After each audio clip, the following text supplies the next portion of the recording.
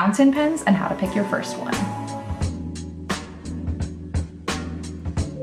Hi everyone, this is Tina with Overall Adventures. Thank you so much for joining me. I've put off talking about fountain pens for too long, mainly because I've been judging myself, saying I'm not enough of an expert to talk about this.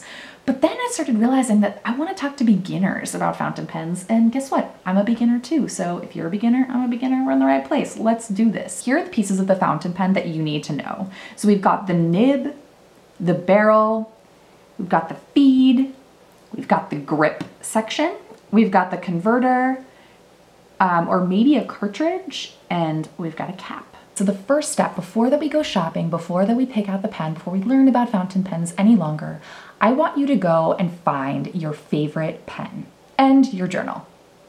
Because what we're gonna do is we're gonna take your favorite ballpoint pen or whatever kind of pen you like right now, and we're gonna analyze why you love it, and that's gonna help us decide on which fountain pen to choose and to purchase.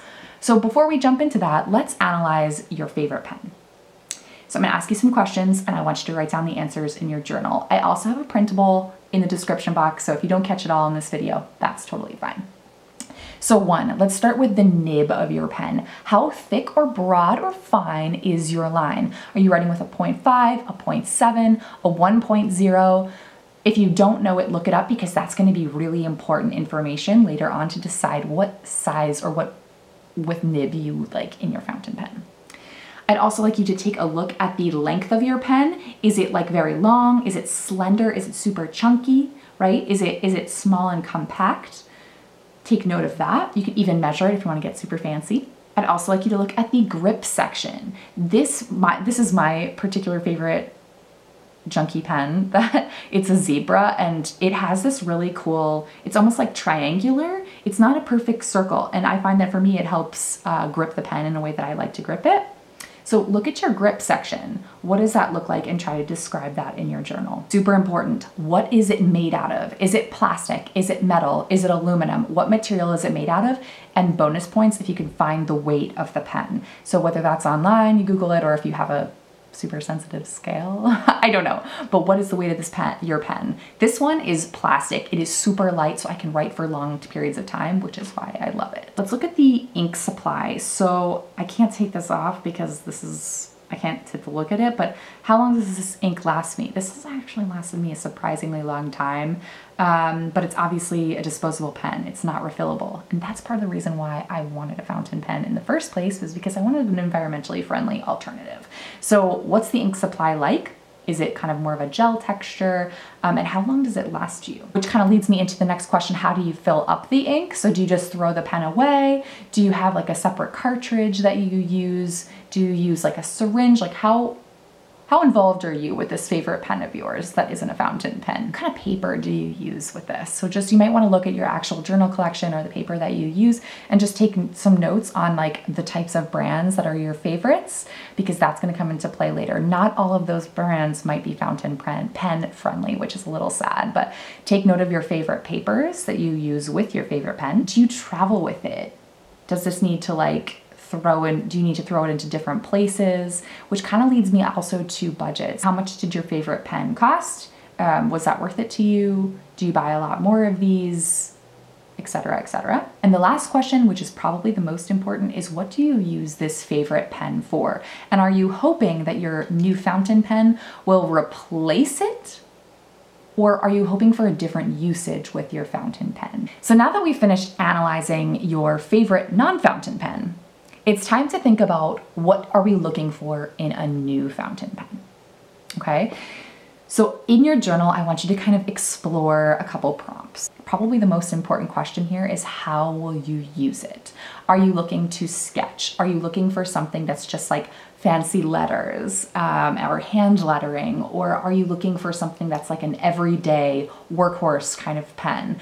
Are you looking for something just for a travel journal or a planner? It's really important to think about what you want out of the fountain pen, because what you want might be completely different than what I need or want out of the fountain pen, which is going to take us into two completely different directions and make different choices when it comes time to purchase a pen. The third step is I want you to think about your budget. So how much do you want to spend on a pen? I had no idea when I went into this like world of how just how high priced fountain pens could be. And for me, especially starting off, never even touching a fountain pen in my life, I was pretty nervous to buy something online that I'd never touched, I'd never written with before. I had no idea what it would feel like in my hands. So I was definitely looking towards not that expensive fountain pens, because what if I didn't like it, right? So based off of budget, there are a couple things that I want you to think about. Ink. How do you want to refill your pen? So there's two different options. There's a lot more, but for a beginner, I'm just gonna say there's two different options. Probably the simplest option is with a cartridge. So it kind of works just like you've seen them in ballpoint pens, like at Target or places like that, where you get a little cartridge, it pops onto the pen, and you are good to go. When you're run out of the cartridge, you get a couple more, pop them in, and you're good. The second option is a converter, where basically the inkwell here, or where the ink is held, stays the same no matter what kind of ink you decide to use, and you just refill it each time you run out of ink. So you end up buying bigger bottles. You buy a bottle of ink, or what I would recommend for beginners is trying out a couple sample sizes to see what kind of ink you like. And to be honest, this is where it gets a little complicated. So my top recommendation would be to just start with a couple different sample sizes, so you're not committed to buying like a huge thing of ink, and what if you don't like it, right? So start small, then you can play with color too, which is always fun. So the next step is research. So taking your answers to those first two journaling prompts, you should have kind of an idea now of what you're looking for in a pen. So hopefully that should guide you when you look at different brands and different types of pens that you could purchase. The next part is to research the shops that you're going to purchase from and their return policies. If you have not had a chance to work with these pens and you're just buying it blind offline and you've never written with a fountain pen before, it can be pretty intimidating. So you want to make sure that the return policy kind of supports you in that. And the last thing that you want to think about is nibs when you're doing your research, right? So go back to your list with your favorite non-fountain pen and see if you like fine, extra fine, bold nibs, and you want to make sure that the nib you're getting matches the thickness, the broadness, or the fineness that you like when you're writing. So my last tip isn't always going to be able to happen. I'll admit, for everyone, definitely didn't happen for me, but in an ideal world, it would be awesome if you could try out the pen before you purchase it.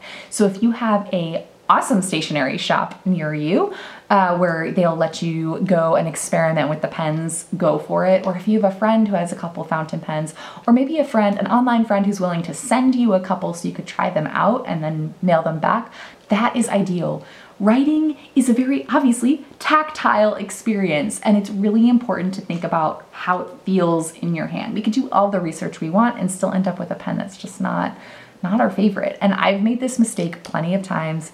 Check out my Boston vlog where I tried out the pen in the store and I was like, this is great. And I went home and I was like, nope, this is not for me. If you are completely stuck and you've done your research and you still don't know what you want to do, baseline beginner pens, definitely I recommend Lamy, Kaweco, and I've heard great things about TWSBI. I only own 2 fountain pens, but there's a whole world out there of lots of beginner friendly pens. There's a ton of other videos to check out. If you're really tight on a budget, Devin Liu, she made a video of $5 fountain pens and under, so I'll link that as well, which I think is super helpful. But I think Lamy, Kaweco, TWSBI, those are some really good brands to start with if you're just completely lost. Thank you so much for joining me. I hope that was a helpful guide into helping you choose your first fountain pen. Thanks.